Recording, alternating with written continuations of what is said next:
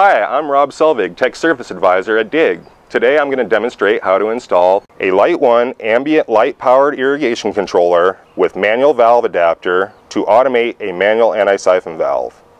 This product can be installed on most 3/4 inch and 1 inch brass or plastic manual valves. It is set up at the factory to fit 3/4 inch valves. Today I'm going to be installing this on a 1 inch brass anti-siphon valve. Please see our other video on converting your actuator from a 3/4 inch to a 1 inch. The following steps will be the same regardless of valve size. For this installation, all you will need is a pair of channel lock pliers. First, shut off the water supply. Use the pliers to unscrew and remove the anti-siphon cap.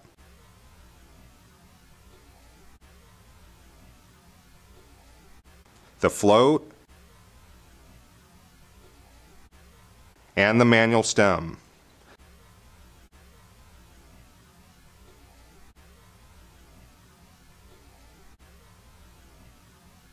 Then remove the old gasket if necessary. Next, with the new gasket in place, start turning the adapter into the valve body in a clockwise direction. After a few turns, slide the anti-siphon cap into the gap, and with the float in place, start screwing it back into the downstream side of the valve.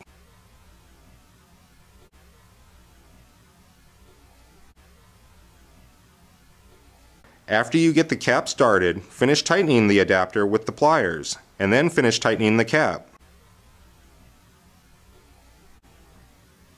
You want to get them wrench tight, but do not over tighten.